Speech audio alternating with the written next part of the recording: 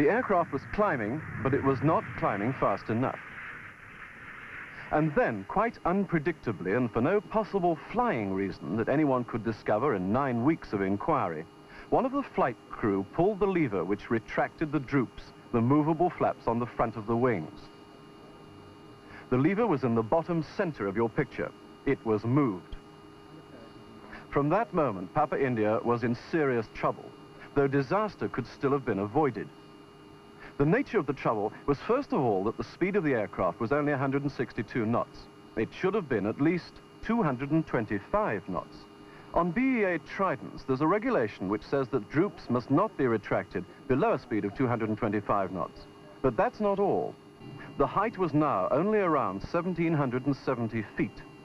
It should have been at least 3,000 feet according to the flight manual.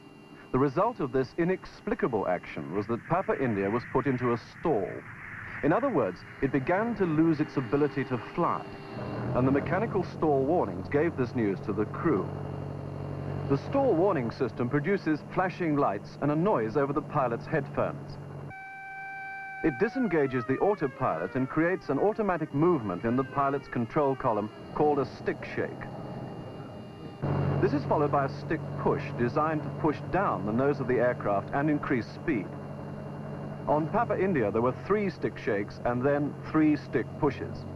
The aircraft was losing height fast, but it should still have been possible to recover from the stall and fly the Trident out of trouble.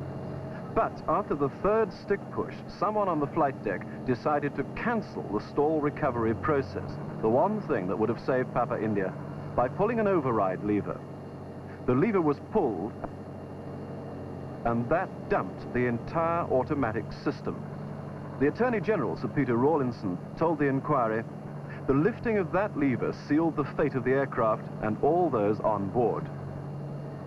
The lever was lifted when Papa India was 128 seconds into its flight. From then on, it fell like a stone. 22 seconds later, it crashed in a field at Staines.